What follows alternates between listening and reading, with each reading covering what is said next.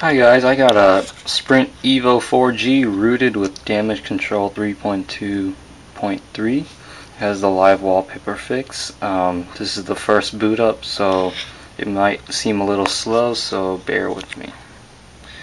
So it looks pretty standard right here. Has cool cloud effects, live wallpapers. Okay, this is the first boot up, and I already went through the initialization phase. Everything is working pretty smooth. So far so good.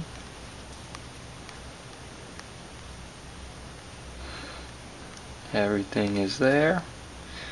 And let's go to the app menu.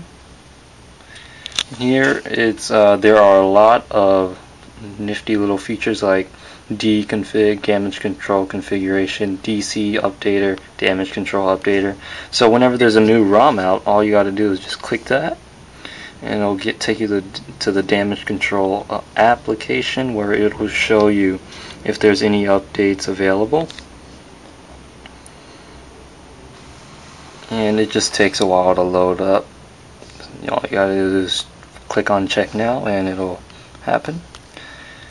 Let's go to the app menu again. Facebook is all there. I mean, all the Sprint bloatware is taken out.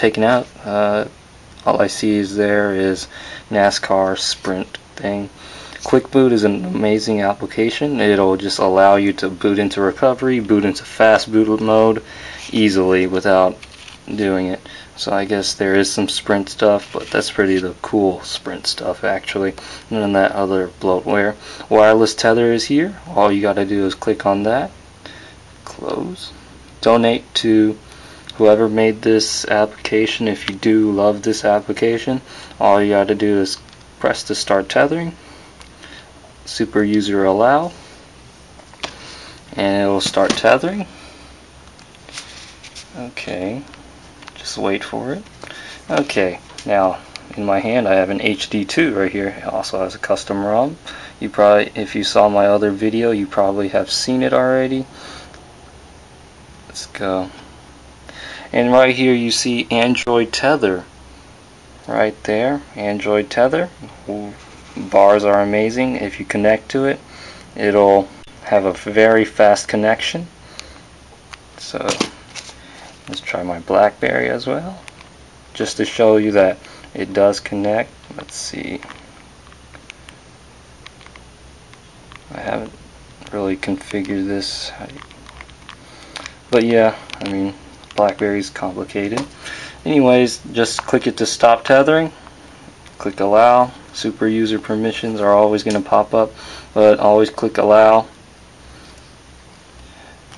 ROM is running very smoothly. Let's run through a few. Let's go to settings. It's very standard. What this ROM has, it's called applications to SD. Pretty much all your apps will be saved to your SD card. Let's click that. Development, yeah. And as you can see, it's running very smoothly. Music. Let's use that. This is the standard Android music tab. There's nothing in there right now because it's a fresh boot up. Let's go to the internet.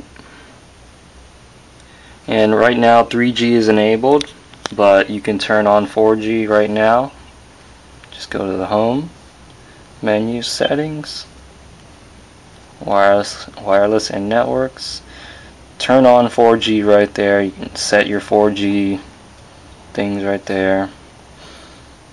And let's see what else is there to show. Live wallpapers. Let's go to them.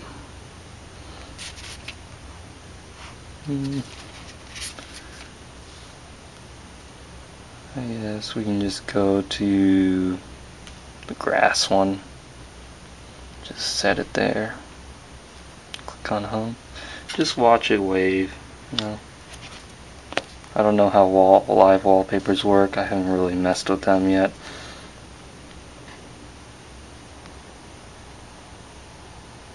Just set that. And it's running very smoothly. Market is there. I haven't really signed into the marketplace at the moment yet, so It's a little sensitive, but nothing's wrong with that. It's bearable. You can always import your contacts right here. Just click on menu, right here, import, export your contacts right there. And right now it's a very smooth ROM, nothing to complain about. Everything works, Wi-Fi works, 4G works. It has the latest WiMAX 4G update, so it'll get you where you need to go. And all your Sprint stuff is right here, I guess. It all works. Widgets right there. All you gotta do is click widget. Hundreds of widgets, or it's a lot of widgets though, compared to normal Android. And that is pretty much Damage Control's EVO update, I guess. HTC Sense.